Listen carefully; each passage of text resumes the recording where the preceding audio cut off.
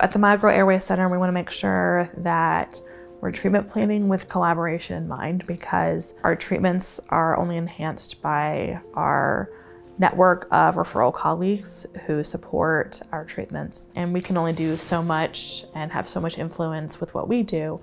But to really have a holistic and comprehensive approach, we need to involve other providers. And so it's important that we are referring to people that we know and trust, and that we know have the skills that are needed in each patient's case. It's also important that we communicate with them so that we know kind of where each other are in treatment, and it helps us treatment plan as well. So the other specialists that we might engage with for airway health would be an ear, nose, and throat doctor, an orthodontist, a sleep physician, pediatrician. These are the types of people that we might collaborate with on the medical side. Of course, we have our therapists that we engage with a lot as well. Myofunctional therapists, speech therapists, occupational therapists, chiropractors, and physical therapists, and lactation consultants on the infant side. So all of these providers play an important key role in when we're determining what treatments are needed and when we're engaging with actual treatment side. But like I said, there's no one practitioner that's able to do all those things. And so it's important that you work with a team that communicates and is working together, so that we get a synergistic effect for your treatment. I think one of the unique things about this work and what we do is that we'll literally pick up the phone or text or email and actually communicate with these other providers.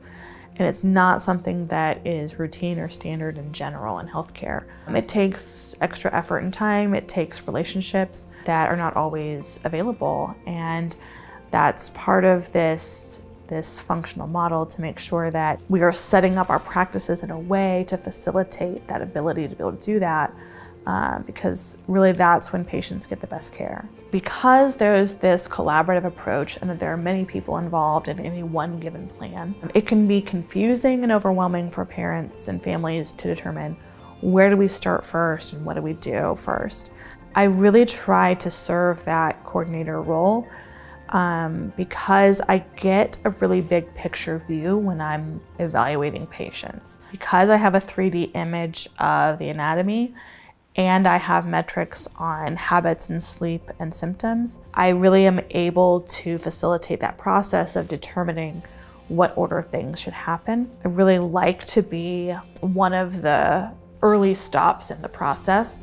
I may not even be involved in the care at all, but I can help get patients where they need to go, and save valuable time and energy in that process. Some of the things I tend to see when we're determining what order to do things and making sure that we're kind of going about things the right way, common pitfalls are that we might go see a provider who maybe isn't focused on airway health as part of their practice, and then a family may get an answer that everything is fine and no further treatment is needed. The issue is that the family has kind of checked that box and they feel like they have gone down that road and looked into that and no further action is needed. And so when we hit those roadblocks, those can be a big setback for families and patients. It's important to try to get to the right people with the right training